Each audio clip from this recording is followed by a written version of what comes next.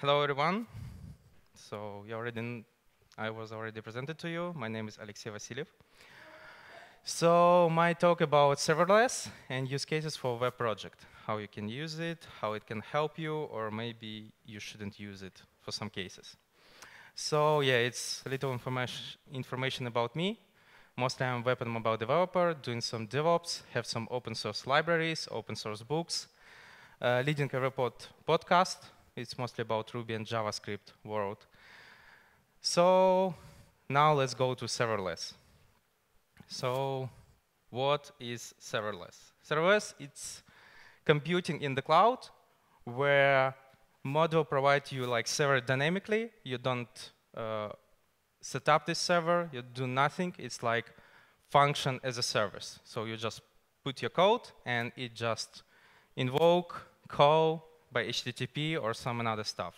Like in these cases, many developers like serverless because devs like to write code, not to manage resources, servers, anything else, and no need to deal with ops part. Like many person doesn't like this ops part and want to be only developer. That's why serverless right now start to grow. Right now, many companies start to moving to serverless, but of course you can move only part of the resources, not everything, but still it's very interesting technology. Right now, we have many serverless solutions, like mostly in cloud providers, like AWS Lambda, Azure Serverless, Google Cloud Functions, Apache OpenRigs, Kubernetes, and many, many others. So what about Ruby? Like, because we're talking on this conference about Ruby also.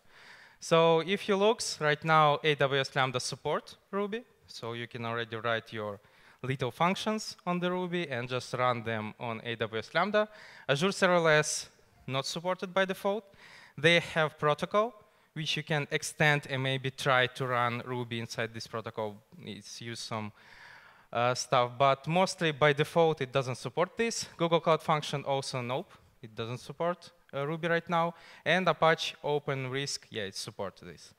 So right now, mostly I will focus on AWS, because right now AWS like biggest company which growing and improving serverless very quickly. It have many, many features which you can use right now. But if you want to write code which will run mostly on any serverless platform with some little changes, I think right now is best language for you JavaScript, because almost every platform support JavaScript or maybe TypeScript, like as you wish. So let's go to our use cases about serverless. Most simple and popular use cases, it's resize image on S3 buckets. Like you have some uploader, you upload image, and you want to resize this image with some thumbnails. And even with serverless, with AWS, you have several ways to do this. Like you can use AWS S3 events, AWS AP Gateway, or even AWS Lambda Edge. So let's check how it works. So with AWS S3 events, it's very simple. Like you have your website or something like this, it's upload image. Image uploaded on S3, AWS S3, S3 trigger event, and this event automatically trigger Lambda function. Lambda function get this image, resize it, and upload into the same bucket, or maybe in different buckets, so you can, after this, serve this. So how it looks like, very simple. You have some gem file with AWS SDK and mini-magic for resizing. Next, very simple function which image handler process, which will handle our events, and on these events we will resize images. And of course, not all the code, because code very like not so small. We just show partially like how it use mini-magic, open the picture which downloaded from AWS S3 resource, and also how it's back uploaded here. So this is one way how to deal with this. It's very simple way, straightforward, because in these cases, any image which you upload in S3 automatically will get resized version of your images. But maybe sometimes you don't need this. You need some maybe lazy evaluation, like you upload image, but you want maybe resized image only on request. Like maybe you have some part of websites which asking about resized image, and you thinking, okay, in this case, let's create resized version. In this case, you can use something like AWS AP Gateway. It's one of the way to work with by HTTP with Lambda. Also, you can connect to this stuff application load balancer. It's also the way. But be careful with Amazon IP Gateway. It's very interesting stuff. It's powerful. Like you can route different requests to different services, like to EC2, DynamoDB, Kinesis, and even Lambda. But pricing for this service is pretty high, as I think, because later you will see like how it's growing for your requests. AWS IP Gateway works very simple. You have your CloudFront, for example, for your images. When, for some routes, it triggers Amazon IP Gateway, Gateway go to Lambda, and Lambda automatically do resizing, saving image, and serve this image to your client. So in these cases, this is how can be looks like your URL schema. Like if you want to resize, you provide some like, I need this type, maybe /crop, maybe thumbnail, maybe something else. Like you can create any schema what you want, then point this schema to your AWS Gateway, say it like Gateway should provide all this schema as parameters, and after this, your function on Ruby will do resizing and saving this image. Again, it's very interesting approach, but be careful with IP Gateway. Next one, also very interesting stuff, it's AWS Lambda Edge. So I think everybody know like what is CloudFront, it's CDN on AWS, and most of CDN is for static stuff. Like you have, for example, our website is just static website. We don't have any dynamic stuff on this website because it's safe, secure, you cannot hack it because it's just static HTML, CSS, and JavaScript. So, but sometimes you want to do some dynamic stuff with this website, like some middleware. And AWS Lambda Edge allow to do this. You can create special Lambda function, which will work like middleware between your request or response of user and static content. Exists several types like view request, origin response, and view response. The main difference that if you modify or do something in origin, where not distributed cache exists, this response will be cached, and your AWS Lambda stuff will not recall again, because will be reused cached information. So you also can save on requests. So this is how it works, for example, again about resizing. Like your user call from CloudFront service, like give me please this image, these formats. Your function check like, oh, on S3 know this image, like 0. So let's create this image, respond this image, and also store this image on S3. In these cases, this flow can work. Also like lazy evaluation, but of course in these cases you need to use CloudFront directly. Like your assets should be distributed by CloudFront. So this is our use case. For example, this is our official website. Like I think everybody knows, like CloudFront allow you to specify the default root object, like index.html. So if you have like slash, it's automatically go and serve index.html. But this doesn't work with subdirectories, like this stuff. It will not work. So how to deal with this? Of course, like if you have some like this website.com, it works. But if you have something like this, so it will not work on CloudFront. Before this, we use Nginx, which directly like rewrite this URL and go directly to S3 and serve this content. But it was like waste of time, resources. Also, we need to set up and work with this Nginx server. So we decided to move to CloudFront. And here, a part of this function is, of course, JavaScript right now here, where we serve this request, check if this request have this slash in the end. And if it have, we add this index.html and, of course, call callback. Callback is exactly here because it's asynchronous function. If somebody try to add index.html, you can try this right now. It automatically will do redirection. Like as you can see in this example, it will do redirection because SEO guys will say like, if you serve the same content on different URLs, it's not very good. So you should also resolve these problems.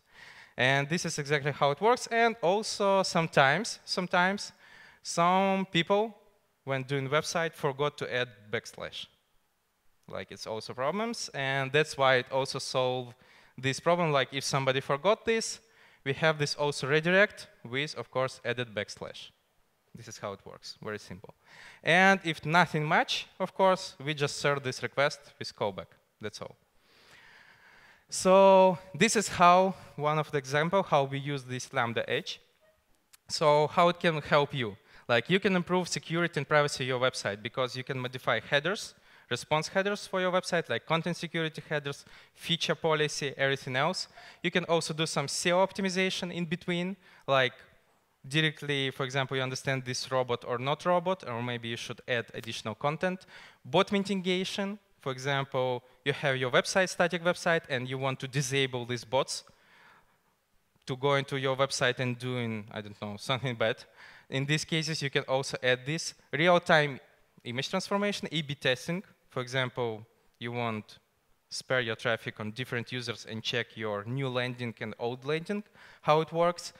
And many other stuff, for example, user tracking and analysis, because you can trigger some DynamoDB or Kinesis and store some information about user, and in these cases, like track what's going on.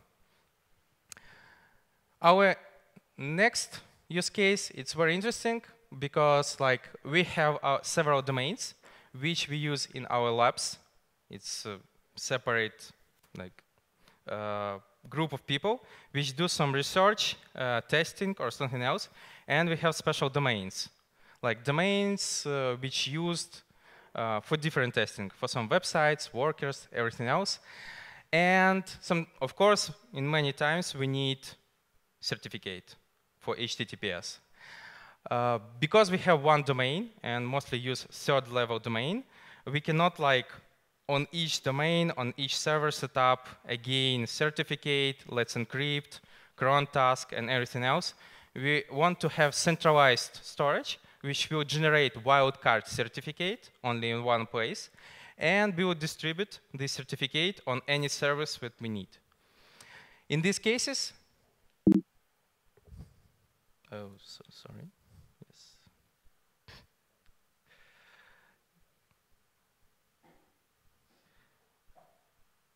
Okay.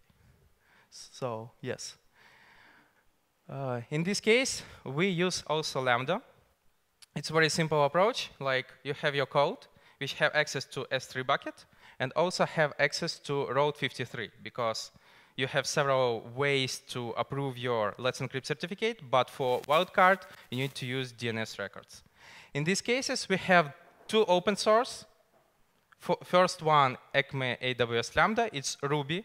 So don't worry, it's just Ruby, which you can add, run, and it will generate you or renew certificate. Second one used to fetch this certificate. So this is how it looks like.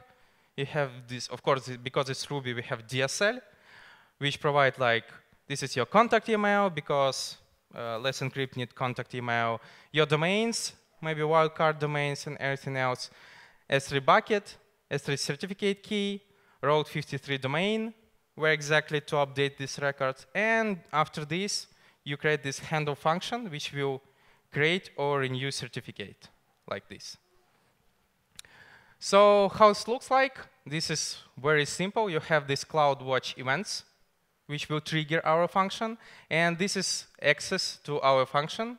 So you need Amazon Route 53, Amazon S3. And here, CloudWatch events, it uses this cron task. So we run this Lambda function automatically by AWS once per day.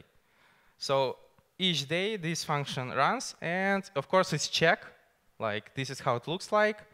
So as you can see, Ruby consumes not so much memory. Also speed, like, OK. Maybe not so speed if some another languages, but still. And as you can see, it just runs and say, your certificate is still valid. Exiting, like. How this looks like in our servers. Oh, yes, of course. And next, we have this S3 fetch certification binary. It's written in Go. yeah, sorry, not on Ruby, because Go have this binary stuff. It's very simple to distribute on different machines. And we just provide this cron tab job, which also checking by head request if certificate changed. And if certificate changed, it automatically updates the certificates. And also have this useful command, run after change, which you can run different commands, like, for example, reload Apache, or reload Nginx, or whatever you use for serve your HTTPS. So this is how it looks like our monitoring stuff, because I hope everybody monitor also certificates, like how they expire, have these triggers about expirations. And this is how you can see going on. It's days left until expire. As you can see, it's go down. And then it's like go to 30 days. This script automatically Lambda function renew and create new certificate. S3 fetch automatically get new certificates, and you go back here. And this continue again somebody like 2 months, and then you go back again for this new peak. This is how it looks like in our case, use case for SSL monitoring. So next one is about security. We also has another open source stuff called Certanit. It's serverless SSH certificate authority, because right now we're moving to stop using for SSH keys like these simple SSH keys between teams, because very big problems like how to rotate keys if somebody go away from your company, or how you add somebody new to your servers. Like you should have some system, or I don't know, like maybe you pay for some service which do this. For example, of course, many people which I ask, they mostly use Heroku, and nobody care about SSH. But if you want to go by SSH, it's like little tricky what to do.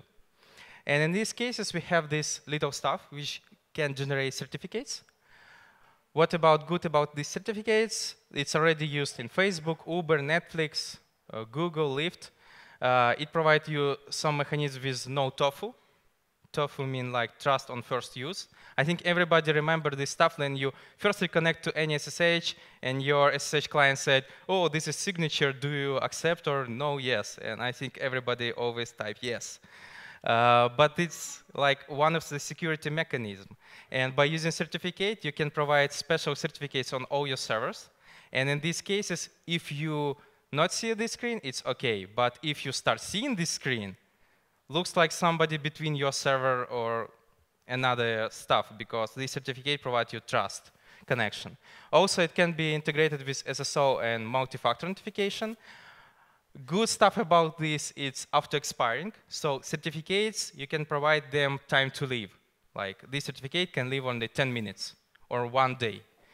So if somebody like go away from your company, you know, like his certificate will work only 1 day. On next day, you like close access to renew his certificates, and that's all. Like you save, nothing.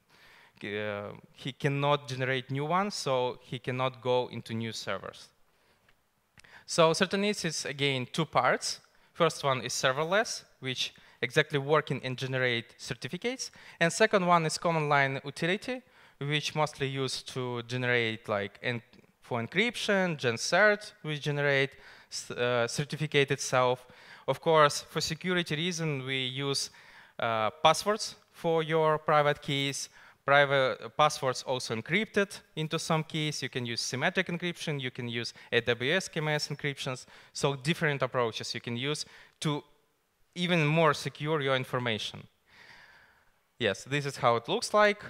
And yeah, let's go to major pros and cons about serverless. So pros is pricing, because in all our cases, sometimes we even fit into free tier. Like if we need to renew certificate for SSH, it's very, not SSH, SSL, it's very like, we need this in the month, 30, 31 runs, and that's all. Like Amazon even will not count this. Like, okay, it's for free. Also reduce maintenance, like, because in these cases I no need to care about what's going on, like should I renew some libc or OpenSSL on my servers, what's going on. Maybe I need to rebuild my Nginx because it's also outdated. Scalability, of course, it's very simple. I think everybody likes this stuff. Like on Heroku, you just pull down your stuff and that's all. The same here, like you can scale as much money you have. Fast delivery, because mostly it's very simple. You like pack this into zip file, upload, and that's all, or even use the serverless frameworks, which automatically will do. You like just write schema in YAML, and that's all. And security, like mostly you don't care about security of these machines, but of course you need to care about security of your code. Application is still here. Problems. So first of all, it's vendor-operated environment. Like Amazon even several times change its environment, and some of our Lambda functions, like Python functions, stop working, and we still start to rebuild these functions so it works. Or for example, one day decided to make some like this file system only read-only. In some of your, again, functions stop working because it's tried to write something on file system. Limits and cost alterations, like in the next slide, I will show you like it's not very simple to work with serverless if you want to build, for example, API on this on serverless, because it will be costly. Security, of course, it's also problems because sometimes like you forgot, like you not think about security of servers itself, but still you need to think about how you will securely run on Lambda, how you will access your resources, how you will access to like go to internet and use some other resources. Also the problem is cold start, because if your Lambda function doesn't run maybe one day or something like this, in these cases it will take more time while it runs. After this it will be faster. Some people use something called ping stuff. They write these CloudWatch events and ping this function each 5 minutes, but I think it's not very good approach. Like if you need to ping to perform your Lambda function, maybe better to create server, not to use for this serverless. Not efficient for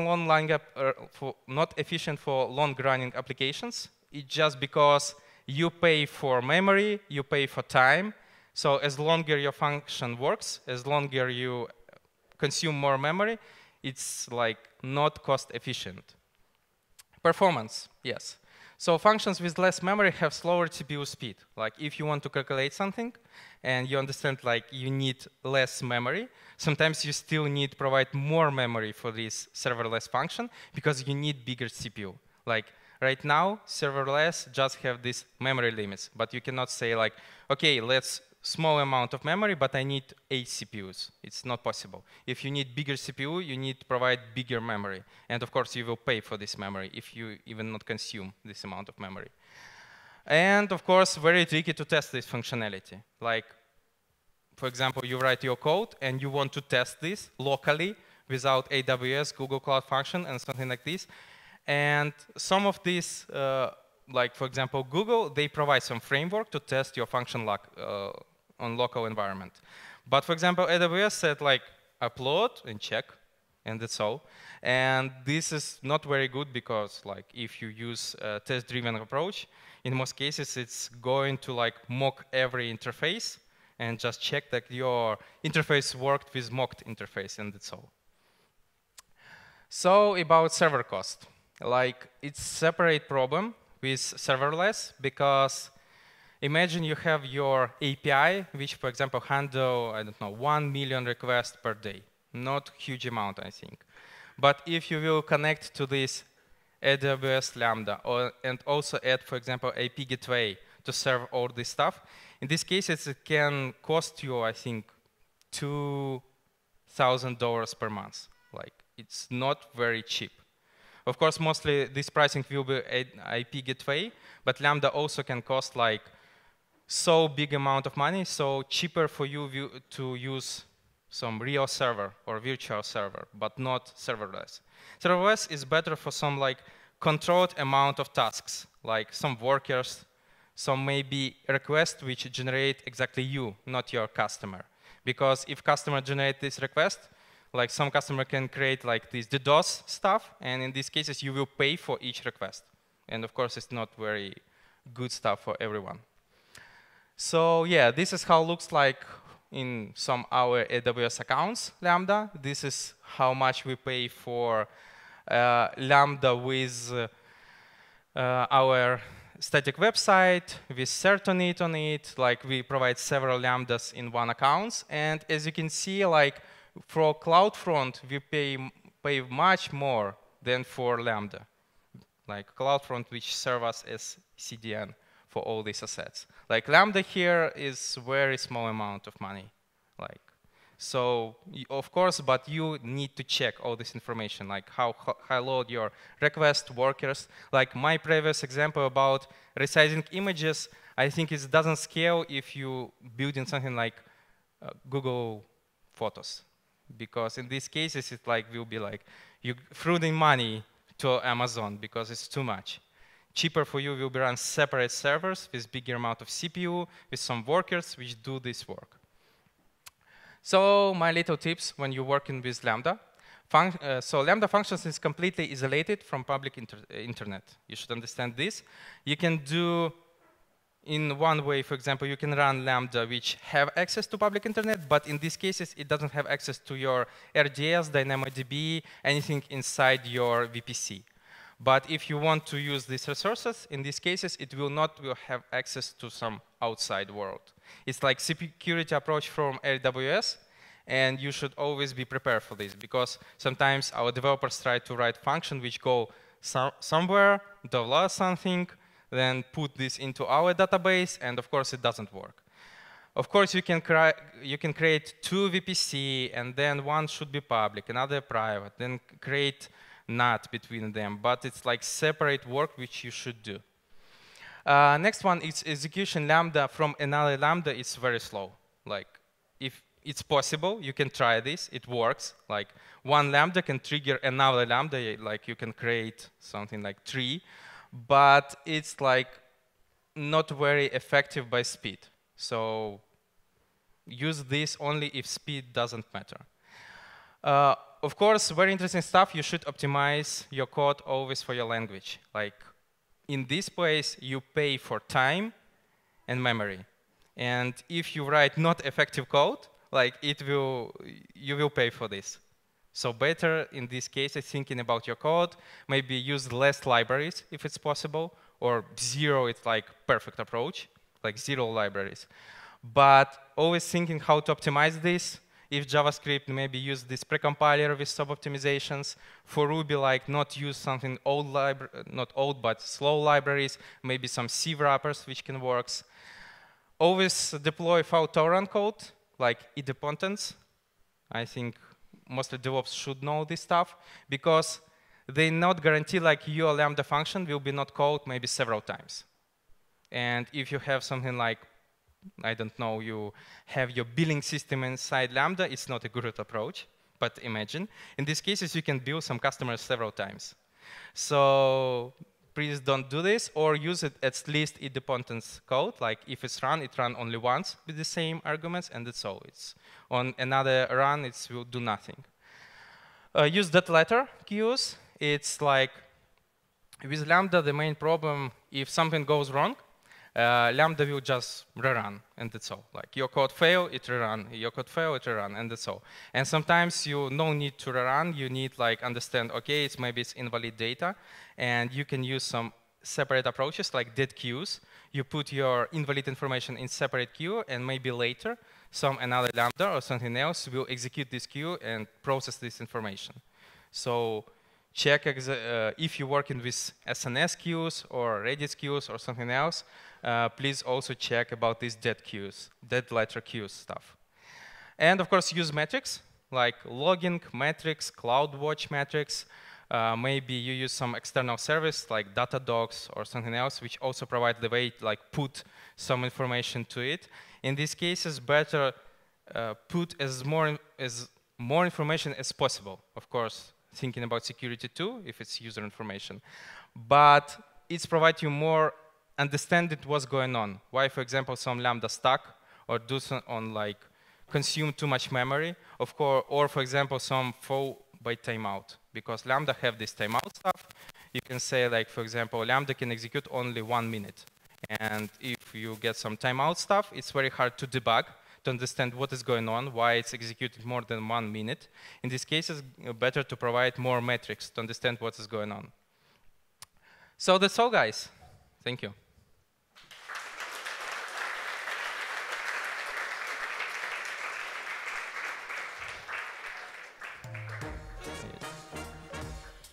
Moment, we have time for questions. Oksana, help me. Just raise your hand, say your name. I see the first hand over there. 1 second. Michal was the first. Hi. So maybe not a question, but a comment regarding the cheap Lambda that can resize your images. So a story of my friend, actually. He created a Lambda function that was resizing an image that was triggered by an S3 event. So the Lambda resized an image, put it into a S3 bucket that triggered an S3 event, which triggered Lambda function.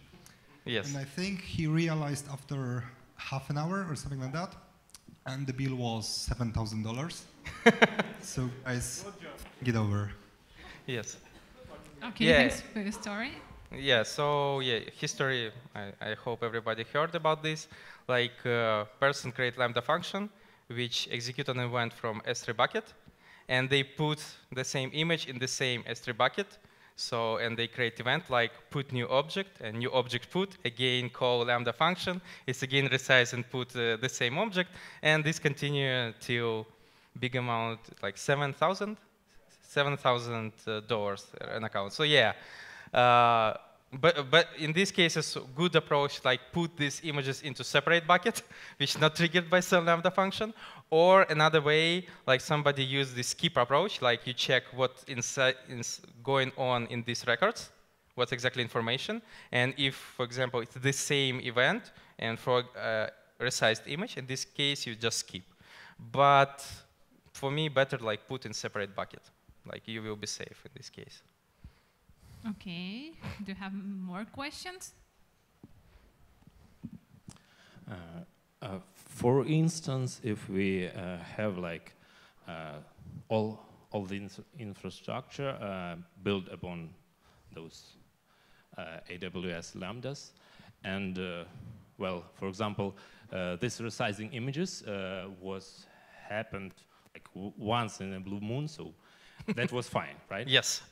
But suddenly, after a year or two, our like business grew, and we got a lot of those Lambda calls.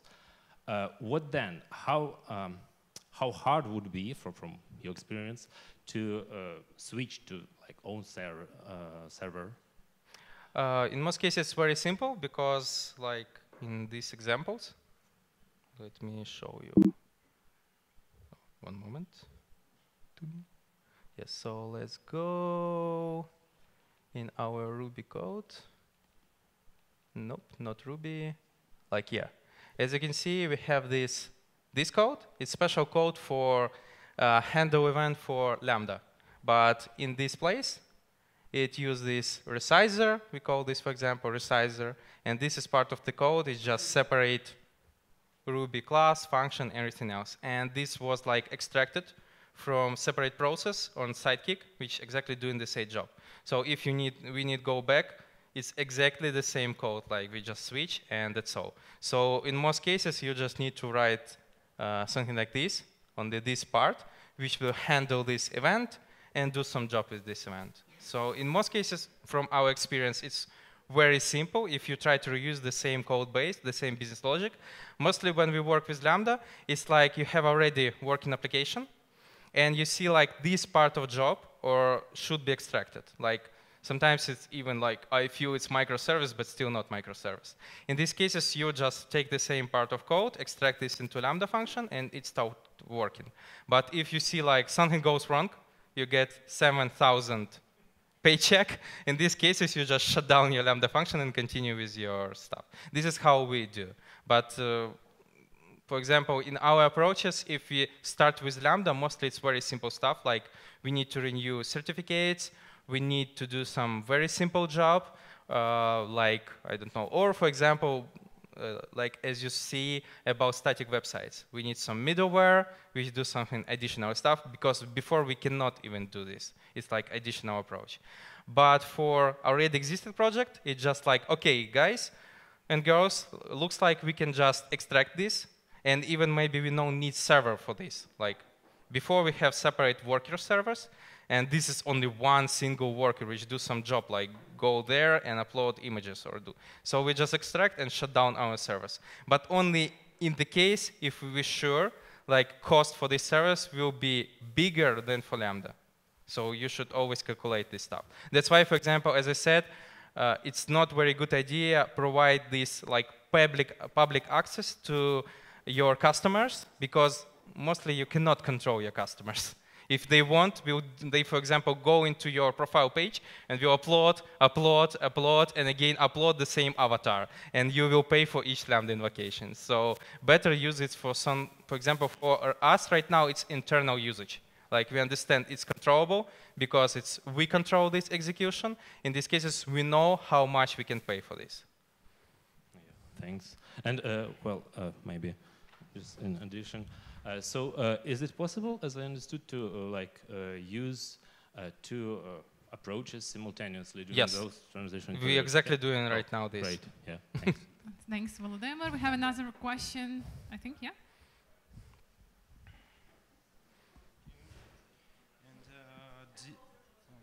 I'm sorry.